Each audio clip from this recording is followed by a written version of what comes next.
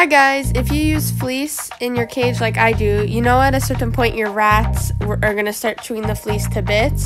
So here's a great DIY for those scrap pieces of fleece. All you'll need is a wreath, which I bought at the dollar store, scrap pieces of fleece, and scissors. First you're going to cut long strips from the scrap piece of fleece.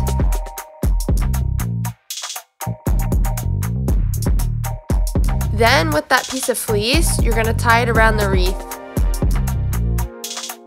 Then you're going to repeat the process of cutting the scrap fleece and tying it around the wreath until the wreath is filled with fleece. Now you can either attach it to the cage by a clip or you can tie it with a piece of fleece. But if you tie it with a piece of fleece, make sure it's thick enough and sturdy enough that it will hold it up.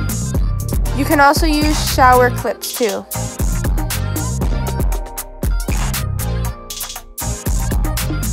And now hang it up in the cage and watch your pet enjoy.